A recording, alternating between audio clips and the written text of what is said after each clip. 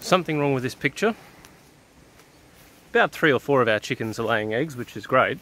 They're just not laying them where we want them to, which is great.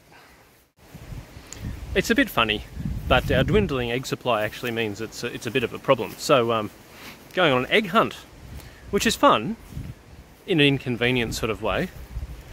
And chickens do this sort of thing. They'll lay in one spot until they don't feel safe there, especially if you take their eggs from them. And then they'll go and hide somewhere that is just completely inaccessible and unhelpful to us. Happened a lot in our backyard in Sydney, actually. We thought they'd stop laying, and then all of a sudden we found about 20 of them behind the garage. Now that was okay, because it was only a small space, but here,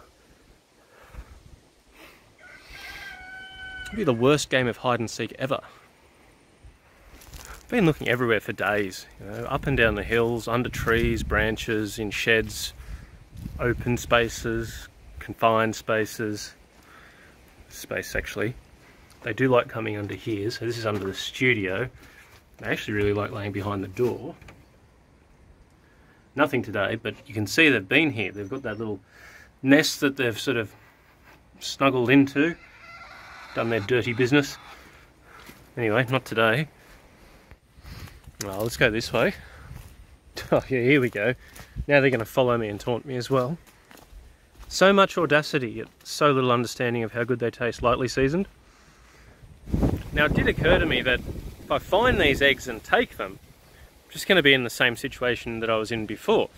So I did some research on how to combat this, and there's such a thing as a dummy egg.